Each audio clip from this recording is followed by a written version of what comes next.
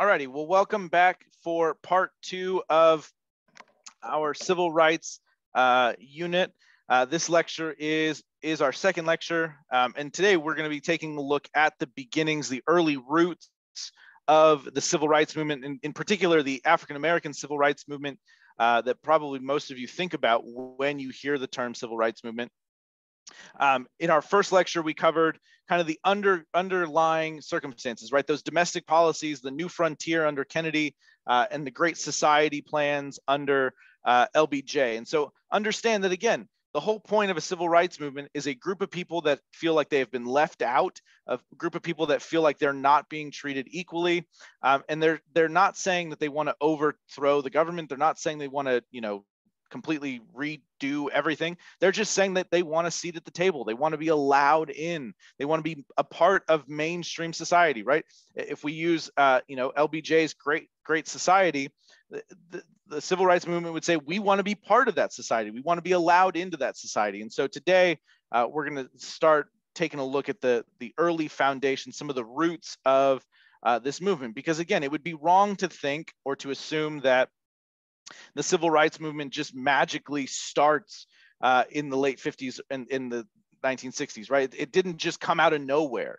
It doesn't just spring up overnight. It's not like overnight, one night, African Americans woke up and decided, hey, you know what? We think we ought to try and get equality, right? This is something that we've been talking about pretty much every unit since the beginning of the year, right? This desire for equality and this fight for recognition as equals, right? There's the recognition under the law in the 13th, 14th, 15th Amendments, but then comes Jim Crow. And so the reality is that life was not equal. They were not being treated the same. And so we want to look at where kind of the buildup to the main movement, right? What we know today as the civil rights movement, when you think about the work of Dr. Martin Luther King, Malcolm X, right? Rosa Parks, when you think about those things, we need to understand what comes before them, right? And then the early days of their movement. So that's what we're looking at today. So let's go ahead and let's dive in. Something to understand again is this idea of separate but equal, or what we would call de jure segregation, which I'll talk more about that phrase de jure in a moment, but separate but equal. But remind yourself, since 1896, since the Supreme Court decision in Plessy v. Ferguson, the Supreme Court in 1896 in Plessy versus Ferguson said that legal segregation was allowed as long as you provided equal facilities for the different races, they said, right? As long as if you had a, for example, if you, as the picture there shows, if you're at a bus stop or a train depot, if you had a waiting room for your white passengers, so long as you had a waiting room for your African American passengers, you could segregate them. That's what Plessy v. Ferguson said. It said that separate but equal was allowed. The reality is that we know today, again, in hindsight, we can look back. People knew it then too. It's not like they didn't know it. There were certain people in power who chose to ignore the reality. But the reality is that these facilities for African Americans were rarely, if ever, of an equal quality. Most often they were a poorer quality. They were underserviced in comparison to the facilities for whites. They were not well taken care of. They were not in prime condition, right? We know that. We understand that the facilities for African Americans were often, they were subpar. They weren't something that anyone would want to use, nor should they have been subjected to having to use them. This kind of segregation, though, we need to understand this kind of segregation is called de jure segregation, or segregation in the law or by the law, right? There's explicitly a law that says African Americans cannot be in the same theater, in the same, train car, in the same waiting room. African American children cannot go to the same schools as white children, right? It's written into the law. And Plessy versus Ferguson, that decision said that so long as the law was written that required equal facilities, it was legal, right? That is legal segregation, de jure segregation. But there's another kind of segregation. It's not just de jure segregation. We also have what's known as de facto segregation, or segregation in fact or in reality, right? And this is maybe a little harder to understand, but it's segregation that happens even when there's no law, right? Segregation, we have to understand, we often pick on the South, and don't mishear me. The South is deserving of the criticism it's going to get. But you have to understand that in this time period, it's not just the South that is segregated. It's not just the South that has prejudice in this country. It's the North, it's the West, it's the East. All throughout our country, there's issues with segregation and racism at the time, right? And this discrimination. And so de facto segregation is segregation that exists in places even where there were no laws explicitly allowing it or even mandating it, right? Segregation here is not mandated. It just kind of happens. And it could be for a couple of reasons. It could be the result of custom and tradition, right? It could just be that over time, groups of people that had similar beliefs moved closer together. And so you just end up with these neighborhoods, what we would call ethnic enclaves, right? You end up with neighborhoods of people that are all from the same culture in one area and then another culture in another area, right? They may have self-segregated, right? There could be cases of that where it was by custom or tradition. It could also just be the remnant of old laws. Maybe there used to be a law mandating segregation, and maybe that law is gone, but the effects are still there, right? Prime example of this is, as you can see in that image, that little chart there, residential living patterns, or in other words, ethnic enclaves, right? Left over from these, what we would call ghetto laws, right? The laws that early in our country's history and persisting throughout a lot of it, certain laws for immigrants, right? Immigrants from certain countries had to live in certain regions, right? That's how we end up with places in these big cities. If you've ever been to a large city like Los Angeles or Chicago, San Francisco, right? You end up with little portions of town that maybe today we call like Chinatown or Little Italy, right? And why are they like that? Why is it that you have this little neighborhood where the Italians all lived and thrived? Why is it that you have this particular area of town where Chinese immigrants all came together? It's not like they, planned it. It's not like it was like, hey, this is the neighborhood we want, so we're going to go there. There used to be laws that mandated they live there. Now, even though those laws are gone, they're still going to go live there. Why? Because there's people who speak the language or have the same customs, right? De facto segregation is segregation that happens in fact or in reality, right? Today, we don't have, the segregation is illegal. But being in high school, for sure, that when you walk around campus, people hang out in cliques, right? People kind of just naturally group together. And they could be around a common interest, right? You could have your jocks, you could have the people who maybe you have a group that really loves to read, and so you have maybe a book club, right? It could just be the same neighborhood, right? They grow up in the same block. Elementary schools are a good way, right? Maybe you've just all been together since you were in first grade and you just worked your way up the system together and now you're friends, right? But that everybody kind of groups off. Sometimes there's these natural groupings. And so de facto segregation, or segregation in reality or in fact, there may not be a law that says it, but it's happened. And whether maybe that's because of old laws or old customs or just human nature to want to be around people that are like us, that have similar values and interests, right?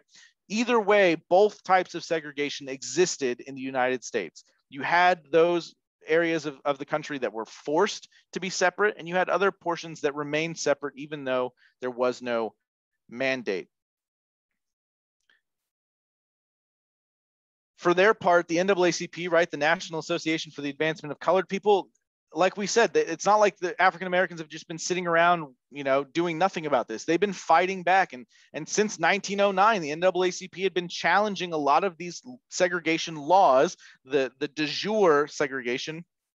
They'd been challenging that stuff in court, and they'd had some successes. Not many, but they had a few. And one notable one, Norris v. Alabama of 1935, said that excluding African Americans from juries violated their right to equal protection under the law, that they were a part of the community of peers, right? That you are entitled to a jury of your peers, and they live in your area. They could be your peers, right? And so to exclude them violated their rights, and violated the rights not only of the jurors, the African Americans not being allowed to serve on juries, but also the rights of the accused. You were being denied a truly representative group of your peers. And so that's a win for the NAACP. That's a win for African Americans to be allowed into juries. It sounds silly, but that's a part of our civic life. Everyone complains about jury duty, but in a society that wants to have law and order and wants to have access to this kind of legal defense, right? We are reliant on jury trials. And so we need people to serve on juries. It is a civic duty. Part of being a citizen of this country is doing your civic duty, voting, jury duty, paying taxes, right? We may not like it, but it's a big deal, right? This Norris v. Alabama case is more than just like, hey, welcome to the misery that is jury duty. It's, hi, welcome to a portion of life that you've been excluded from, right? That's the goal of the civil rights movement. Keep that in mind. Don't lose that, right? The civil rights movement, the whole goal is for a group of people who have been left out of society or been kept away from things. It's their effort to try and be allowed into society, allowed back into the mainstream. This is a win for them.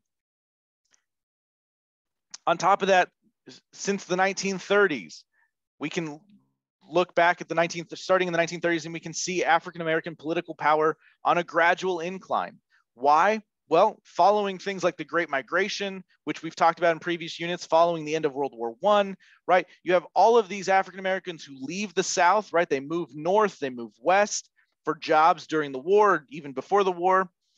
And so now these northern cities have larger African-American populations. They become a very noticeable block of people, and politicians are forced to reckon with them. They can't just ignore them. They can't ignore this whole group of people that are going to vote in elections. And so northern politicians are forced to start paying attention. When a politician has to pay attention to you, that means you have political power, right? And African-Americans begin to have that greater influence. On top of that, during the 1930s under FDR, many African Americans benefited from the New Deal programs. And as a result, they began to support the Democratic Party. FDR was very good to them. African Americans voted for FDR overwhelmingly every time he was reelected. The African American community helped carry him to victory. It's not like they were just part of the group. They were a major influence in getting him reelected over and over and over again.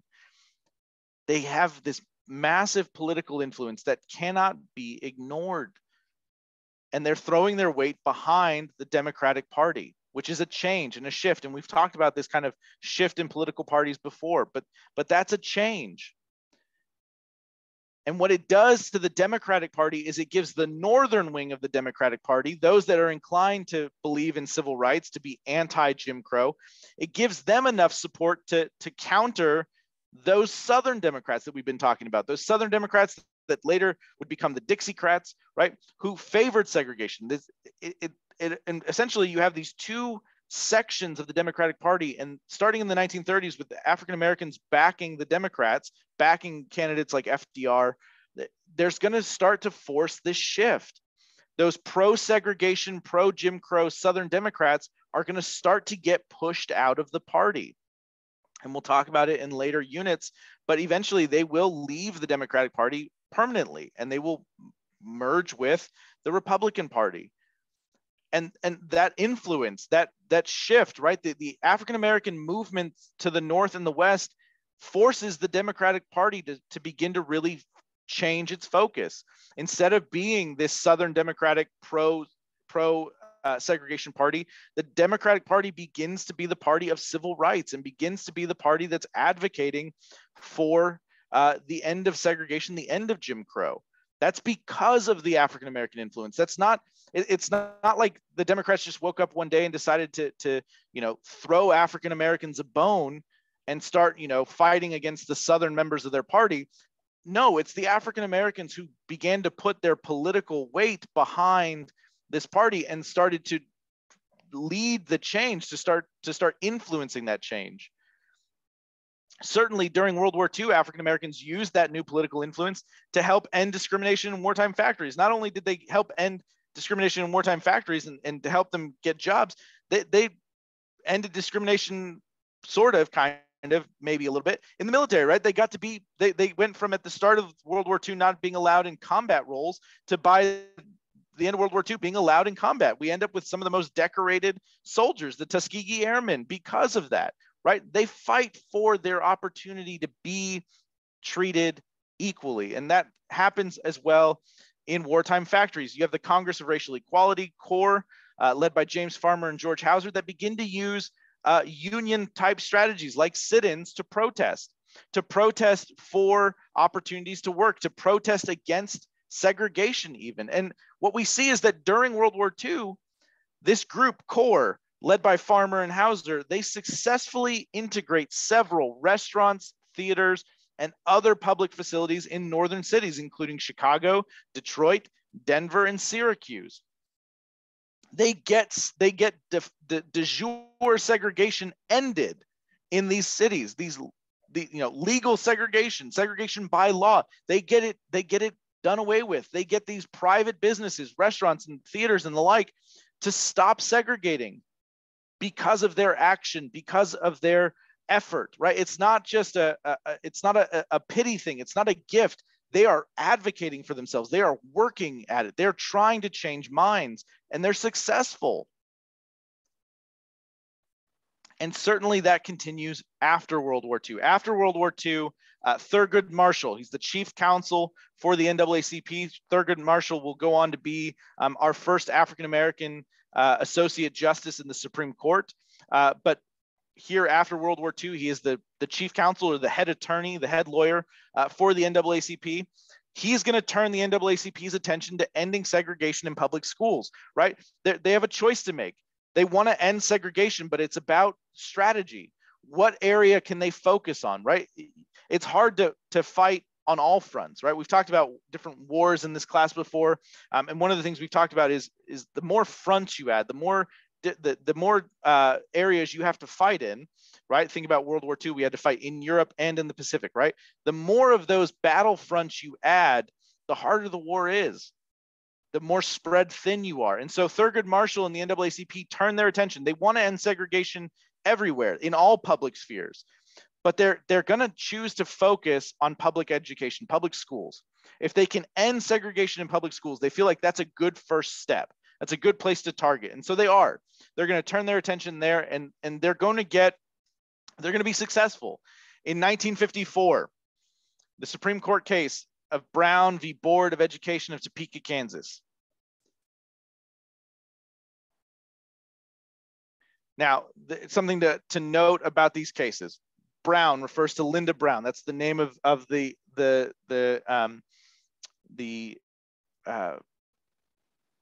child that's suing. Right? You have Linda Brown. Her story is this: she was denied admission to her neighborhood school because of her race, because she was African American, and she was told that she could enroll in the all African American school across town. Right? That would be as if you lived in Cedarwood's boundaries. If we said you couldn't go to Cedarwood because of the color of your skin, you had to go all the way across town. You had to go somewhere in Fresno Unified. Right? If you had to go all the way over there, right? You couldn't go to the school in the neighborhood you lived in. You had to go somewhere else, right? That's essentially what they tell her, right? That she can't go to her neighborhood school. She has to go somewhere else because of the color of her skin. And so naturally she sued. The NAACP took up the case. And really something to keep in mind is this Brown v. Board of Education case is really a lot of cases all smashed together, right? It goes under the title of Brown for Linda Brown, because every Supreme Court case has to have some sort of designation, some sort of name. You can't just call it, like the education cases, right? They can't have a vague name. They have to have a very specific name. And so she is the named complaint, Brown, but this is a series of several cases. In the next slide, you'll see a picture of all of the children whose cases this was a combination of, right? But they combine these cases, and in a unanimous decision by the Warren Court, in a unanimous decision, they decide that segregation in public schools was in fact unconstitutional. Now, this is important. Just like in presidential elections, when there's a mandate, right? When somebody wins in a landslide, we call that a mandate, right? We say that president has a mandate. The American people clearly want what that president is offering. And so, Congress should get in line and do it. When the Supreme Court issues a unanimous decision, that is a very powerful thing. They are together all saying 9-0, we agree with this, right? Segregation in public schools was unconstitutional. In fact, they said it this way, and remember, you don't need to copy down the quote, but they said it this way in their decision. They said, in the field of public education, the doctrine of separate but equal has no place. Separate education facilities are inherently unequal. You cannot separate children based on the color of their skin in schools. Public education has to be open to all students. You can't send them somewhere else just because of the color of their skin. In 1955, a year later, the Supreme Court added on to this decision, and what if you study this further, you'll come to know that there's Brown v. Board of Education 1 and Brown v. Board of Education 2, right? Brown v. Board 1 is 1954. Brown 2 is the 1955 add-on. And they added that school districts should proceed with desegregating themselves, and they said with all deliberate speed. Now, here's one of the fallbacks. Here's one of the problems with the Brown decision. Hear me loud and clear. It's a groundbreaking decision, right? It's a very critical decision. This idea that schools cannot be segregated, right? That is now officially the policy of the Supreme Court. They're saying it's unconstitutional to separate students based on the color of their skin. But here's the problem. We've talked about this before. Laws are only as good as the people enforcing them, and the Supreme Court cannot enforce their own decisions. The Supreme Court gets to make decisions, but it's up to the executive branch. It's up to the president. It's up to the legislative branch. It's up to Congress to really carry out these decisions. And here's the problem. Their decision was vague. That language of with all deliberate speed. Well, what does that mean? How soon does that mean? Some people who were opposed to it, right? Some of these southern school districts that didn't want to integrate, they didn't want to end their segregation. They said, oh, okay, well, we're moving at a deliberate speed. It's just going to take us a while, right?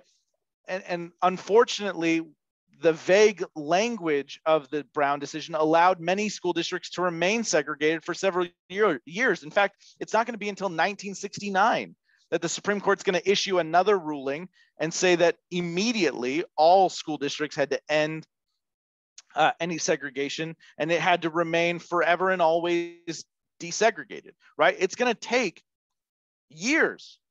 It's going to take 14 years before that happens. And so, yes, Brown is a foundational decision. It's a very important decision, but it doesn't have that immediate impact that we would hope, right? It's not like overnight schools were desegregated. And in fact, we'll talk about an issue around this, a school district that fought integration. We'll talk more about that in a minute. But unfortunately, Southern resistance was more common than school integration. After Brown, Southern school districts were more likely to resist than to integrate. And in fact, many states adopted what they call pupil assignment laws to get around the ruling. These laws allowed them to still segregate their schools using more elaborate requirements for enrollment besides race, right? You could boil it down and still somehow, you know, all of the African-American kids were being forced to go to one school and all the white kids were going to another school. But they had a law in place that said that, you know, it had to do with your address or the birth date, or they had some way of getting around it, right? It's the same thing that happened at the end of Reconstruction, right? The laws got put in place. Those Jim Crow laws didn't violate the 13th Amendment, didn't have slavery in the name, but they still allowed essentially de facto slavery, right? These are de facto segregation laws. They don't explicitly say it, but it's there, right? And the effect is the same. The African-American students still are segregated from the white students. And perhaps what is more shocking is this Southern Manifesto. In 1956, you get this Southern Manifesto, 101 Southern members of Congress, Southern members of the House of Representatives. They issue and they sign this Southern Manifesto where they denounced the Brown decision. They said that the Supreme Court went too far. They had overstepped their boundaries. They didn't have the legal authority to do this. And they pledged to see it overturned. They pledged to do everything in their power as congressmen to overturn the Brown decision, to keep school segregation. It's an unfortunate reality in our history, but it's our history nonetheless. Today we celebrate the Brown v. Board decision as the deciding case, right? This separate education facilities are inherently unequal, that this doctrine of separate but equal has no place in education.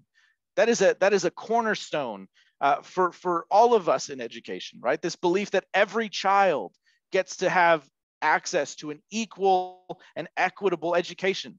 right? Nobody goes into teaching because they want to punish kids and make life harder for some rather than others. We go into education because we believe every child has the ability and the opportunity and the right to learn, right? Brown is a foundational piece of that. And unfortunately, throughout the South, much of the South, the response was to resist, to fight back. Here you can see there are some images. You have Thurgood Marshall there on the top left. You have the children involved in the Brown case, right? All of their cases got put together in one case. And there's Linda Brown. She's the third one there. If you start at the front left and you work your way back, Linda Brown, there's the third child. And then there she is with her mother on the steps of the Supreme Court with the headline, "High Court Bans Segregation in Public Schools."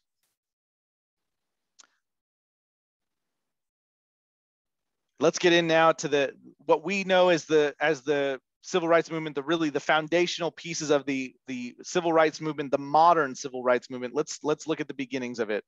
It really starts with the Montgomery bus boycott, December 5th, 1955 to December 20th. You all probably have heard the name Rosa Parks. A lot of you probably think you know what happened. For the purposes of our class, here's what you need to know. Rosa Parks did get arrested, on December 1st, 1955. She was arrested in Montgomery, Alabama. It did have to do with a bus, and it did have to do with her seat. Most people, if you ask them, they would tell you that she was just an old woman who was tired from her day at work, and she didn't want to get up out of the whites only section of the bus. And that's not accurate. She was not in a whites only section. She was in kind of this middle section that was African Americans were allowed to sit there, but it was kind of an understanding and kind of the rule of, like, if there were white passengers without a seat, they got priority over those seats, and the African American passengers would have to move back. The other piece of this is Rosa Parks wasn't alone. She also wasn't unaware. It's not like she was just some tired woman who sat on a bus and didn't want to get up. She knew what was happening. When she was asked to get up, her and three other passengers, when they were asked to get up, she knew what she was doing. She knew that by not getting up, she would get arrested. She knew that would be the case. But here's the thing. There is no Brown v. Board of Education decision without some sort of violation. You can't just go to court and sue because you don't like something. You have to have what's called standing. You have to have a reason to appear before the judge. Oftentimes in legal language, that means you have to be able to claim some sort of damage. The law has had to have impacted you somehow. If you're going to challenge a law and say that the law is unconstitutional, you have to have suffered some sort of loss as a result of that law, right? If Rosa Parks gets up and moves to the back of the bus, right, and then tries to go and challenge this law in court, she would get laughed out of court because the judge would say, well, you didn't have a damage. Right? Moving to the back of the bus isn't a problem. You still got a seat. Okay, no damage. By being arrested, she now has a case, right? She's going to face criminal charges, and she can challenge the law because there's now a court case, right? So let's be very clear. Rosa Parks is not just some poor old woman who gets caught in the middle of a long day and just wants to sit down. She's a brave civil rights advocate who gets on that bus, and when she is asked to move, she knows exactly what she's doing. She knows exactly the implications of what's going to happen, and she knows exactly the consequences of what her actions are. And she faces it anyway, knowing the consequences. She still resisted. She is arrested. Her case, the NAACP gets permission from her to take up her case. They use her case as a challenge to these Montgomery laws. They're going to challenge the constitutionality of these segregated bus laws. In the meantime, while they're working their way through that process, another woman, Joanne Robinson, you can see her there at the top right, she is going to, on the day that Rosa Parks is scheduled to go to court, December 5th, she's going to call on all of the African Americans in Montgomery, Alabama, to boycott, to not use them, right? To boycott something means to avoid it or to not use it. She is going to call on all of the African Americans in Montgomery to boycott the Montgomery buses on the day of Parks' trial, December 5th, right? And she's going to call on them to do it. She's going to organize them to do it.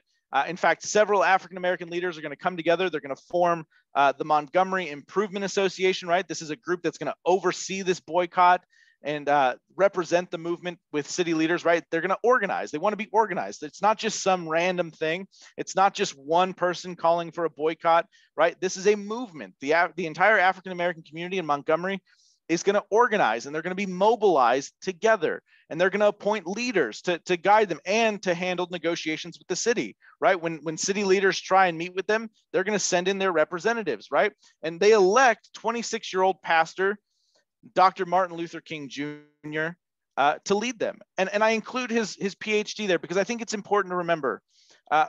He was 26 years old. He was young. But he was Dr. Martin Luther King Jr. This was a man who was well educated. He had his PhD in theology from Boston University, right? He is a man that is well educated. He is well respected. He's a very pious man, meaning he's a very devoutly religious man. He is devoted to his faith and to his call to the pastorate. He's devoted to the church that he is leading. He's devoted to his faith, but he is also devoted to this cause of civil rights. He is devoted to advocating for African-American people, and he has chosen to lead this group. He believes in nonviolent passive resistance. This is probably what you're most familiar with, right? Of all the civil rights leaders, we probably know Martin Luther King Jr. the best, or at least we think we do, right? We grew up in elementary school probably talking about him. But this idea of nonviolent passive resistance, right? He's very influenced by Gandhi and some other leaders, but he believes that you have to be nonviolent, that's the answer, right? He said, you can see that quote there from him. He says, we will soon wear you down by our capacity to suffer. And in winning our freedom, we will so appeal to your heart and conscience that we will win you in the process, right? That we will soon wear you down with our capacity to suffer. In other words, we're not fighting back. We're going to take the suffering. We're going to take the punishment. Boycotting the buses, right? I know this is hard for us to wrap our minds around because we live in a suburb, and suburbs are notorious for not having, this dependence on public transportation as much. We do have good bus systems here, the FACTS and Clovis Roundup. But really, if you've never been to like a big city, if you've never been to like Chicago or New York, not Los Angeles, certainly not LA, but really Chicago or New York, with the subway or the L and the bus system, right? In those cities, it is more common to use public transportation. The weird thing is to have your own car, right? It's normal to just use public transportation. In Montgomery, Alabama, that would have been the case. Public transportation would have been a very critical piece to the lives of the citizens of Montgomery, to the people working in Montgomery, right? To walk everywhere, to commit to boycotting the buses and to walk places, that's a hardship, right? There's a reason you take the bus. It gets you there, right? And so by taking action in this boycott, they are going to suffer. And Martin Luther King Jr. is saying, we will suffer, and you will see us suffering. And in winning our freedom, in fighting this long fight, this nonviolent passive resistance fight, in the end, we're going to win our freedom. But not only is he saying they're not only going to win their freedom, but by suffering, they're going to win the hearts and the conscience of the people that oppose them to begin with. Right? They will win the support of the people who oppose them, because the people who oppose them will not be able to ignore the way that these people have suffered and yet endured. And so King leads this group, and this boycott that was supposed to be a day long, right? She called on them to boycott the day of Rosa Parks' trial. This boycott lasts for over a year. You can see there, December 5th of 1955, all the way to December 20th, 1956. For over a year, the African-American community in Montgomery, Alabama boycotts the Montgomery buses.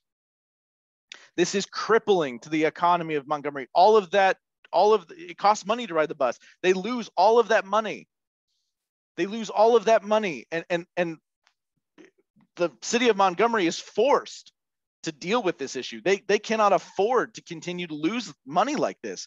The economic impact is felt, right? Some would say that if you want to affect change, hit somebody in their wallet, right? That's the change people respond to when their wallet is impacted. They feel it, right? When they no longer have the money, you feel that. The city lost so much money. They were forced to deal with this issue, not only because of that, but also because in November of 1956, the Supreme Court struck down Alabama's bus segregation laws. They said that they were unconstitutional. And so not only was the city of Montgomery forced to change because of the Supreme Court decision, they were forced to change because they couldn't afford to not change. They needed the money. They needed the African-American community to ride the buses again. They needed that income. And so again, by taking action, they affect change. By taking action, they affect change. Now, it's not widespread. Again, a law is only as good as the people enforcing it. And several other southern cities, they were able to avoid integrating their public transportation for a number of reasons, either because there wasn't ever a court case brought, or because there just was nobody there to enforce it. And so again, it's a victory. Montgomery is a victory. Hear me loud and clear. It's a massive victory. It's a very important victory. We'll talk more about that, why, on the next slide. But it's not widespread. It's not like overnight, now all public transportation is integrated, right? It starts off here, and it's going to build and build and build. The Montgomery bus boycott's important, not just because of all the reasons we just talked about, but in addition, it's important because it proves Dr. King's strategy of nonviolent protest could be successful. It proves that nonviolent protest could get the job done, that you didn't have to resort to violence. You didn't have to resort to these massive demonstrations. You could be passive, nonviolent, right? And it could work. Not only that, it proved that the African-American churches were a very important piece of the puzzle, right? Every movement needs to be organized. Every movement, if it's going to succeed, has to have some organizational structure. And it turns out that the African-American churches provided natural organizing points. They were natural places for the community to come together. They were already going, and they became natural points of connection, right? The churches, the local churches, in these communities offered spaces for the community to come together to plan their protests, to mobilize volunteers, to provide forums for protesters to be heard, right? Dr. King wasn't the only minister. There was a lot of ministers involved. In fact, in 1957, Dr. King and several other Southern ministers and civil rights activists came together, and they formed the Southern Christian Leadership Conference, the SCLC. And it's going to be the SCLC that is going to lead this charge. Alongside the NAACP, you now have the Southern Christian Leadership Conference, and they are under the leadership of Dr. King, right? Dr. King's going to be chosen to be their first president. They're going to set out to eliminate segregation and encourage African Americans to register to vote. They're going to challenge the segregation laws by getting African Americans registered to vote, so they can vote in elections and vote in leaders that will get rid of segregation. Right? They're going to challenge this at the ballot box. In addition to all of the other forms of protest, they're going to use this movement to get people registered to vote, to challenge laws at the ballot box. And this is a huge step, right? This organizing around African American churches, the influence of these Southern ministers and civil rights activists, the coming together, right, of these two groups, right? You have their faith that draws them together, their common faith. You have their common struggle as a result of their shared life experience as African Americans in the United States. You have so many things that are uniting them, making this group very powerful, making them very influential, but also giving them a community. It's very hard to be the one person who resists. It's very hard to be the one person standing up for justice. But when you are surrounded in a community, when you can put yourself together with other people, you have the opportunity to hold each other up, to lift each other up when times get hard, to support each other. And this community just continues to grow. Now, for his part, we're going to look at the different presidents' reactions to civil rights, starting with Eisenhower. In the coming lectures, we'll look at Kennedy and we'll look at LBJ. But starting with Eisenhower, for his part, in terms of civil rights, he was sympathetic to the civil rights movement. He believed, he believed particularly, we'll talk more about it in a minute, in voting rights. He believed that everyone should be able to vote. He was sympathetic to the civil rights movement, but he believed that segregation and racism would just naturally end.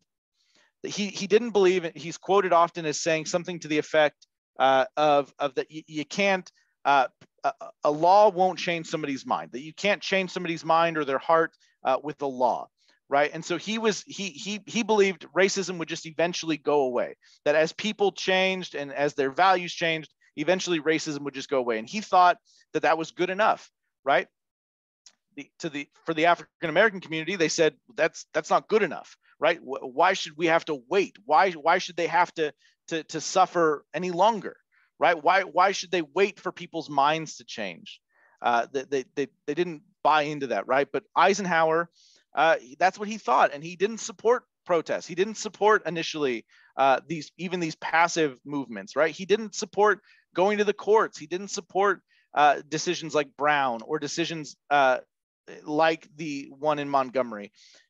But he also knew, right? He was a man of principle. He was a military man, and he knew the difference between what was optional and what was orders. He knew that as president of the United States, his orders were to enforce SCOTUS, the Supreme Court decisions, right? His job as president of the United States is to enforce the decisions of the Supreme Court. And he is a man that knows how to take orders. He's, again, a very decorated military man, right? The Supreme Allied Commander in Europe during World War II, led our troops through World War II. He knows what it is to take orders. Even if you don't agree with the orders, you carry them out. And he knew his job was to enforce Supreme Court decisions.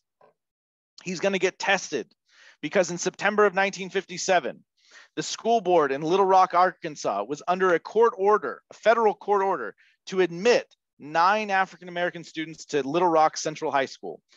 These students become known as the Little Rock Nine. You can see them there in the center, some of them there in the center. But the Little Rock Nine, these 9 students were supposed to be allowed to go to Little Rock Central High School at the start of the 1957-58 school year. Little Rock Central High School in Little Rock was an all-white school prior, but again, the federal court had ordered that these 9 students had to be allowed to be admitted there.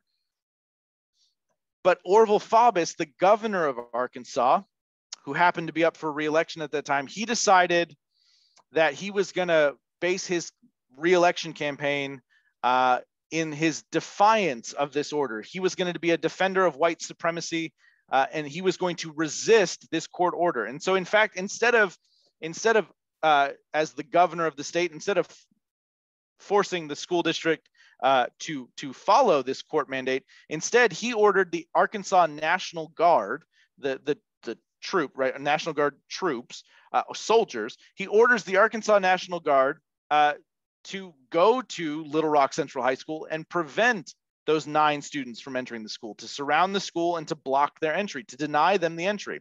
On top of that, not only does the Arkansas National Guard show up, but a mob of predominantly white Arkansas citizens arrive, and they join the National Guard in surrounding the school to intimidate students and to deny them entry into the school. This represents the first use of state troops to oppose the federal government since the Civil War, since the Carolinas and Virginia and Texas. For the first time since 1865, this is 1860, 1865, this is the first time state troops are being used to oppose the federal government. It's a show of force. And Eisenhower, again, he knows he has to nip this in the bud. He has to put an end to this. He cannot allow this governor in Arkansas to do this, to show up the federal government like that, to challenge the federal government like that. And so even when a negotiations fail, right? Eisenhower tries to meet with Faubus, it goes nowhere. And so a federal court steps in and they order Faubus to remove the troops.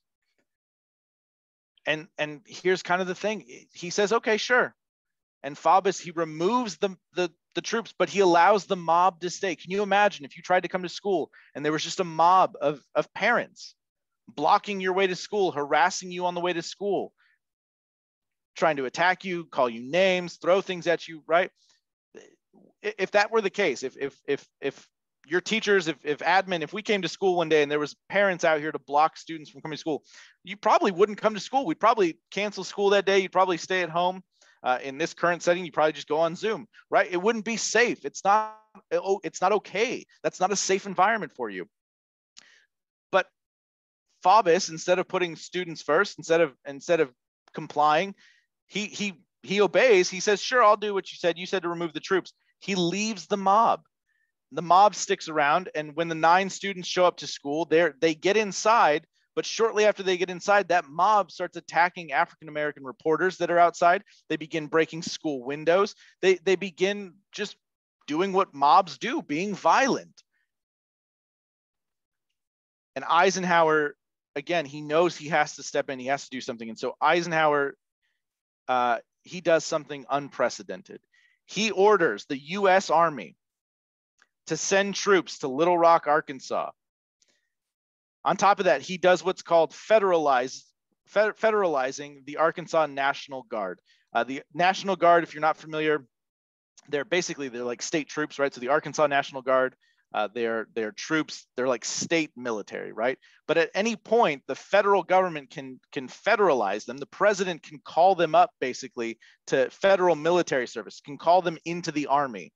And so that's what Eisenhower does. Those same troops that the governor sent to block those students get called up into the U.S. military. They're under federal authority. They're under their commander-in-chief, the president of the United States, and they are ordered to go back to that school and to make sure that those students get to school. And so along with soldiers from the 101st Airborne of the U.S. Army, the Arkansas National Guard and the U.S. Army show up. They encircle the school, they transport the students to school in military vehicles, and they escort them to class.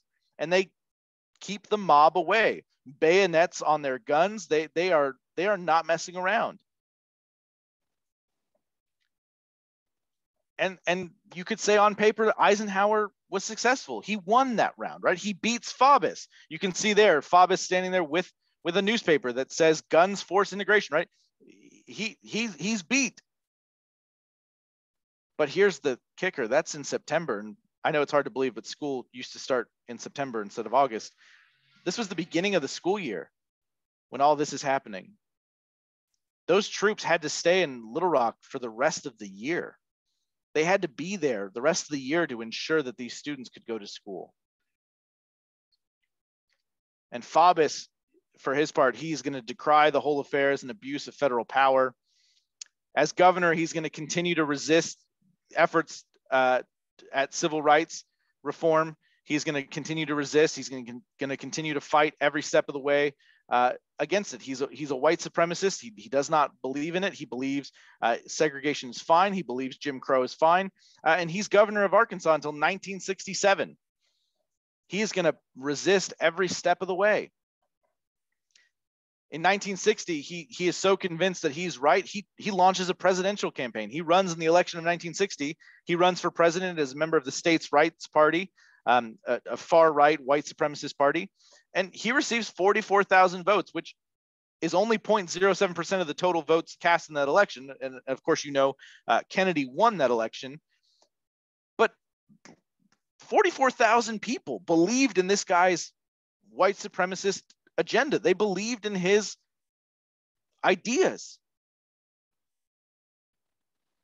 Most of them in Arkansas. That's where he got most of his votes, was in his own state where he was governor. And again, they keep voting for him. They keep electing him to be governor. It's not like he's some fringe random person who has these terrible beliefs. He's a governor of a state who gets reelected over and over and over again. This is the environment that the civil rights movement is existing in. It's not like just fringe people don't want African Americans to have these rights. These are people in high positions of power that are resisting. They're putting troops out there to block children from going to school. I know high schoolers, you hate to think about yourselves as children, but I got news for you. You're children. 14, 15, 16, 17, some of you are 18. But the majority of you are children. And this man sent the military to block children from going to school. Eisenhower is going to promote some civil rights legislation after all of this, and really while all of this is happening. He is promoting some civil rights legislation. I mentioned already, he believes strongly in protecting the vote, or the right to vote, right? He's not so much wanting to change segregation. He thinks that it's wrong. He's sympathetic to it. But again, he doesn't think you can legislate that kind of heart change. He thinks that's a heart change. But what he does say is that voting rights have to be protected. Every citizen has to be guaranteed their right to vote, and that has to be protected. And so he is going to plan on sending a civil rights bill to Congress. And again, the main thrust of this bill, the main intent was to protect the rights of African Americans to vote.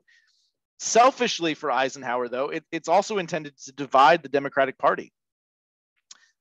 Remember, Eisenhower is a Republican, and he wants to divide the Democratic Party so that hopefully African Americans will be convinced to vote for the Republicans instead, right? They've been voting for the Democrats since FDR, but maybe if he can split the Democratic Party, they'll vote for the Republicans. And why would the Democratic Party split? Because of those Southern Democrats, those Dixiecrats, if you will, that, like Faubus, think that segregation's okay. Faubus is a Democrat. He's a Southern Democrat at the time. And there's this wing of the Democratic Party. We've talked about this. They are pro-segregation, pro-Jim Crow, and they're going to be part of the Democratic Party for a few more years until they leave permanently and change parties. But Eisenhower knows that if he sends this civil rights bill to Congress, it's going to divide them. And it could really help the Republicans in the midterm elections of 1958. Kind of fortunately, right? Because again, the ultimate goal, the noble goal here is passing civil rights legislation, which, hear me loud and clear, Eisenhower wanted this civil right. He believed in this civil rights legislation. Even if he had maybe a small selfish motive, the overarching agenda there was civil rights voting legislation. So on the one hand, fortunately for him, Lyndon Johnson, who we talked about in the first lecture, is vice president. This is back before he's vice president. This is when he is the majority leader in the Senate, the head Democrat in the Senate. We talked about it. He has a reputation for holding things together, getting things done, getting a compromise, and he gets it done. He gets it through Congress. He keeps the Democratic Party intact. He keeps this bill intact, and he gets past the Civil Rights Act of 1957. It's the first piece of civil rights legislation since Reconstruction, right? It's weaker than Eisenhower originally intended it to be because it has to go through several rounds of compromise, but nonetheless, it creates a civil rights division within the Department of Justice, right? The Department of Justice, the main prosecutors, law enforcement agency in this government, in this country, it gives them the authority to seek court injunctions against anyone interfering with the right to vote. In other words, it allows them to stop people who are stopping people from voting, if that makes sense, right? It gives them the ability to legal authority to push back. It's not just a state issue. Now the Department of Justice has the authority. They have the ability to go and get the courts to step in and stop these people. It also creates the United States Commission on Civil Rights to investigate any denial of voting rights. If you are an individual, in particular an African American, you go to vote in, say, the South in Georgia, and you are denied your right to vote, you can file a grievance, you can file a complaint, and the United States Commission on Civil Rights will go and investigate and see if you were denied your right to vote. This piece of legislation is critical. There will be several civil rights acts that we talked about in this unit, but this is one of the important ones, the Civil Rights Act of 1957. It is so impactful that the SCLC, the Southern Christian Leadership Conference, right? they are going to launch a campaign because of this emphasis on voting. They're going to launch a campaign to register 2 million new African American voters in response to this bill. They say this is now law. The Civil Rights Act of 1957 is law. We're going to register 2 million new voters, because the way to challenge this is if they get denied the right to vote in the next election, guess what? Now we have a whole bunch of court cases to start fighting back against these laws. And so they launch a campaign to register 2 million new African-American voters. We will pick it up next week with the rest of and continuing saga of the civil rights movement. But that is the foundation there. That's the groundwork there. Thank you for listening. Make sure you get this summary in your notes, and we'll pick it up next week, looking at the rest or the next phase of this movement.